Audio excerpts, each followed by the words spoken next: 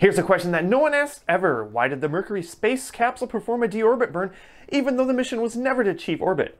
That stuck in traffic question answered next on Vintage Retrospect.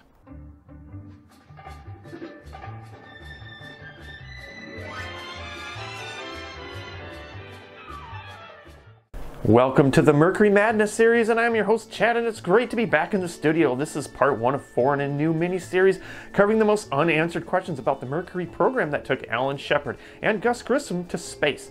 More specifically, these are just 2 of the 7 astronauts, and they were actually called the Mercury 7.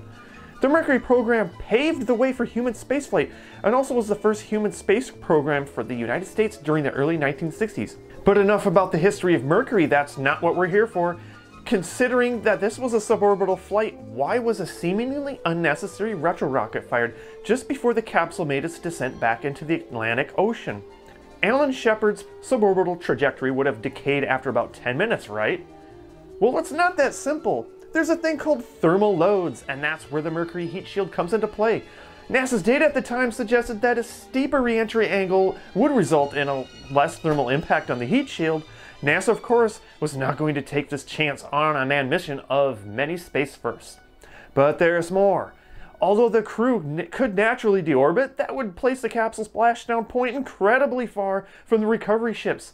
These ships would have to use more fuel to leave the Cape to intercept Alan Sheppard. So let me know in the comments if you've ever had this question, and also please like and subscribe so that others can deorbit safely to live and learn untold things about the Mercury space program. Next on our Mercury series, launch abort testing and NASA's embarrassing moments.